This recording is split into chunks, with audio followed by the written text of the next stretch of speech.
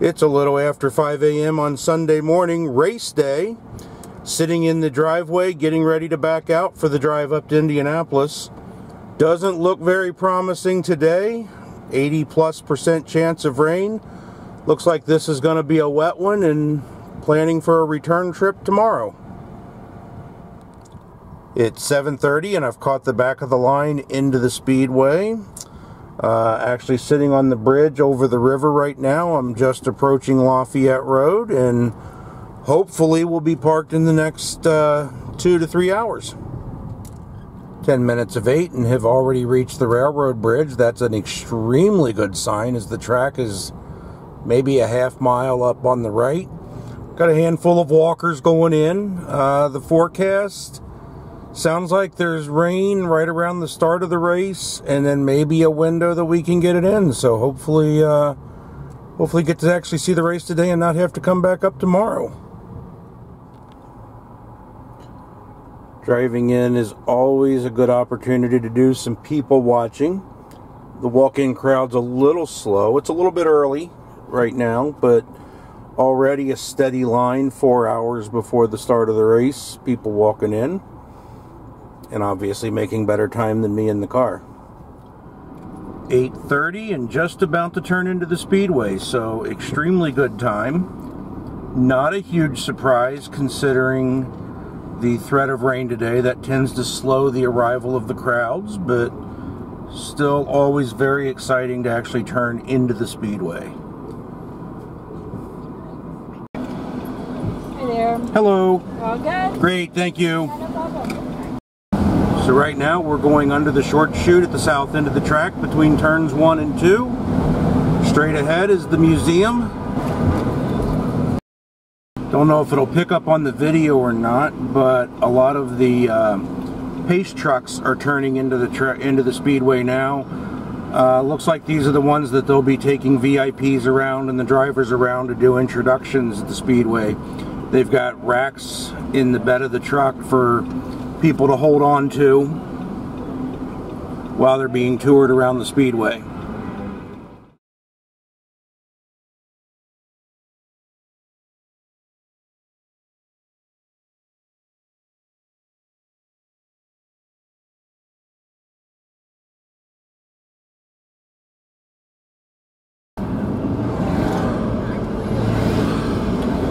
So the routing is down the middle of the track.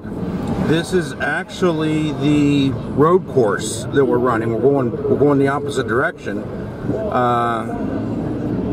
The bridge here is a pedestrian bridge for people to walk over during the race. But this is actually part of the road course that was built for the F1 series back around 2000.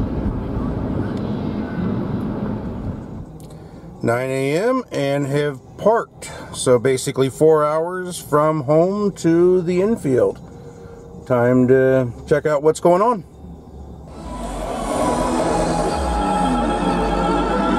This is about all I'll ever see of or care to see of the snake pit, but there it is.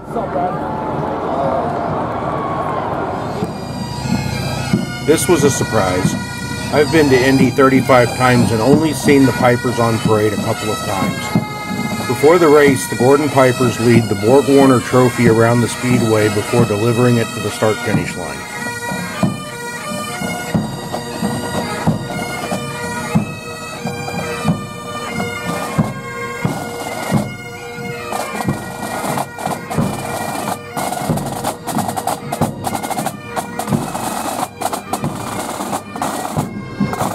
For my money, the Borg-Warner Trophy is as iconic as any trophy in sports, right up there with the Stanley Cup. The face of each winner is cast onto the trophy after the race each year.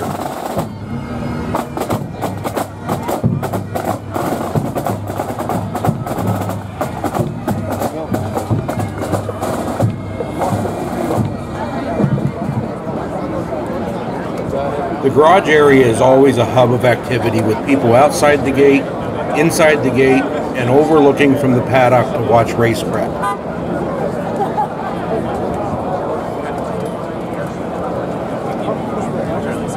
Drivers, honestly, they try to stay away from everybody. I would do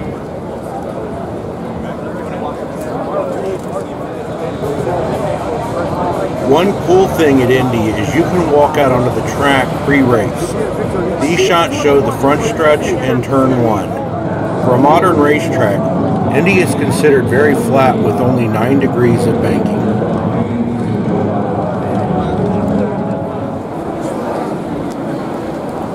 The walk between the garage area and pit road is always a buzz of activity on race day.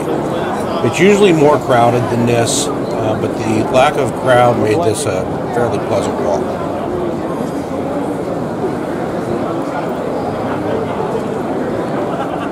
Where are the donuts, buddy? Where are the donuts?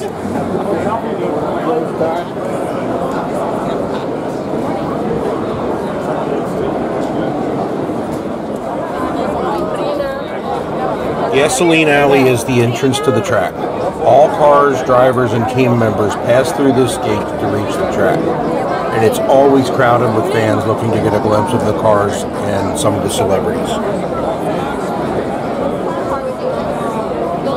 The Speedway has done a lot the last 20 years to make the paddock area very fan-friendly. There's a lot to eat, shop, and see in the shadow of the control tower. Flags are everywhere on the infield, but this particular one matched my t-shirt.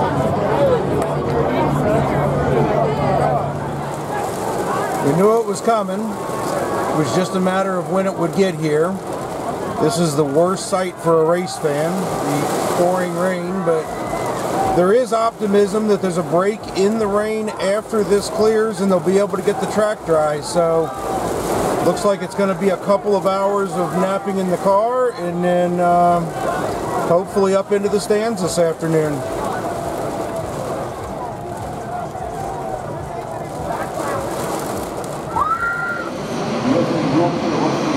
First look from my new seats. The last 10 to 15 years have been in turn 1. Turn 4 is new for me, and I'm excited with this first look.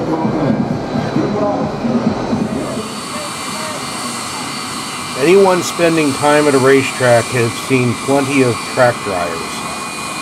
No way today's race happens without these guys.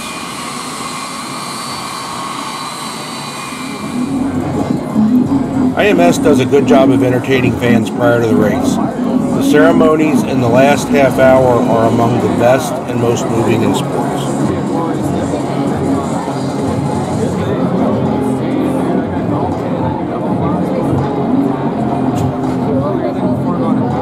Well, we're standing by. NBC is going to be joining us here at the Indianapolis Motor Speedway.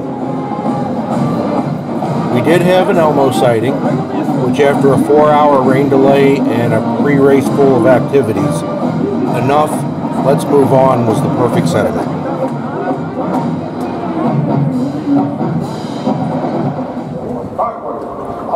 The 21 gun salute and then the following playing of taps gets me every year. 350,000 people fall silent to pay respect for 2 centuries of fallen soldiers.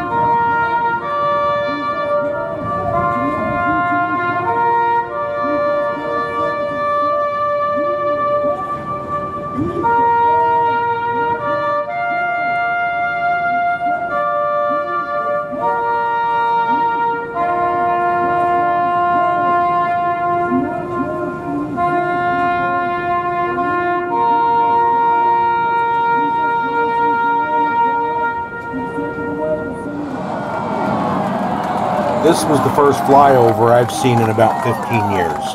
Very cool.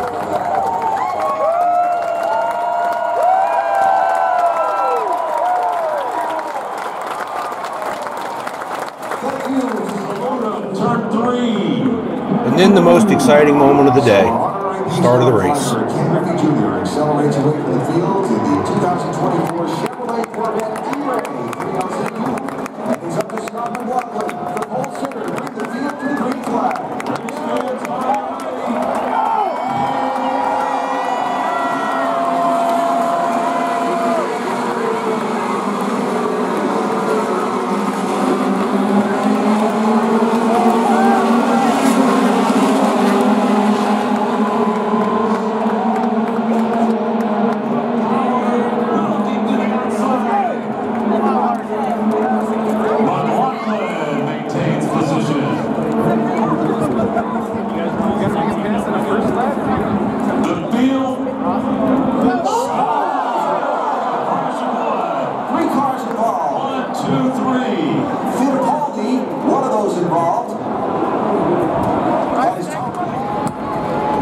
Kyle Larson knew restarts would be a challenge for him.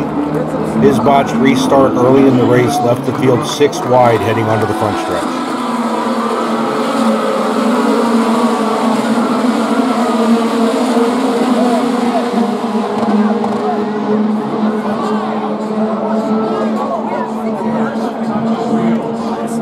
Still mixing it up back in the pack. Turn 3 out.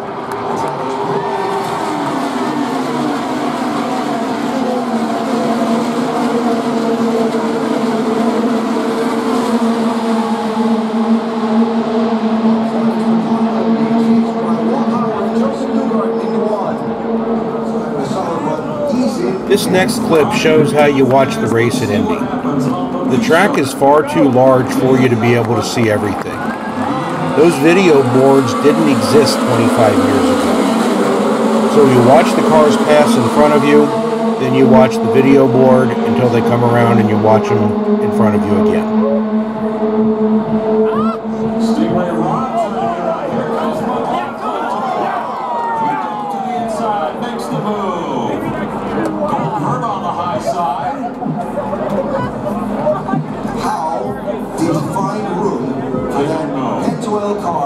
Between the inside wall and the cars he was trying to pass. And that restart's going to go under review.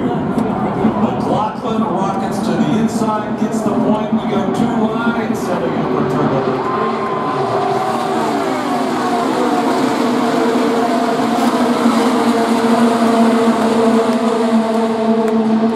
3. This next shot is extremely understated, but very important. The race is official with the completion of the 101st lap. This meant we were not coming back on Monday. We didn't have any accidents in front of us in turn 4 this year, but Ed Carpenter came past after a wild spin on the backstretch.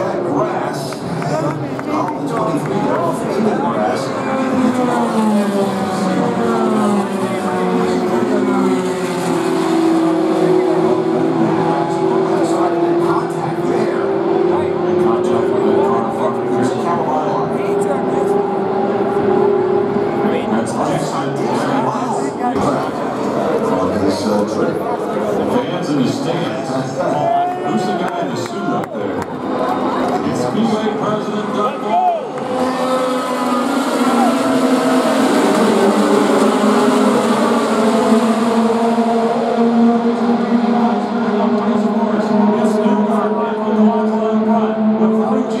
Who's going to get point here? McLaughlin will go through to the race lead. He'll take the top spot back. Newgarden slides to second, holds on to that spot. And spinning at the back of the field, Marco Andretti, and catches the back of the car on the wall. Yellow is back out. Marco Andretti spinning at turn 1. Back in, got away from him. Andretti spins out. The end of the race was amazing. These guys do not get the credit they deserve for how good they are and the risk they take during the race.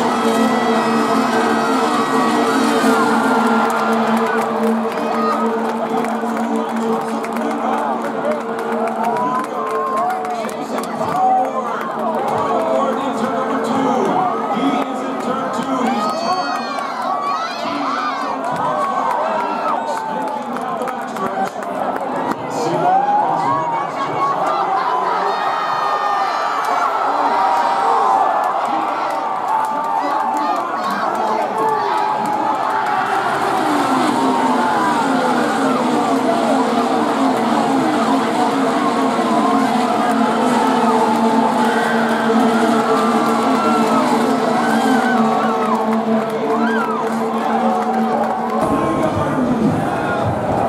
My new seat is in the next to last row in the Northwest Vista. So after the race, when the people behind me left, I stepped up to the top row and got this shot of the Exodus leaving the track.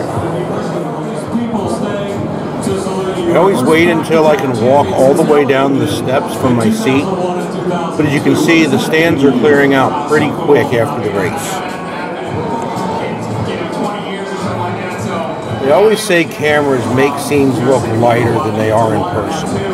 I can attest. The lights on the main stretch seem much brighter to the naked eye.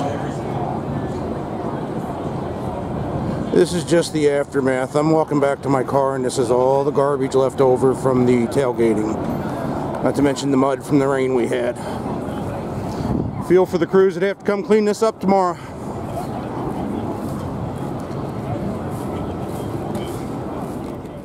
.840 and just getting on the end of the line to leave the speedway. See how long it takes to get out and get home. It is 1:15 on Monday morning, and race day ends where it began, back in the driveway.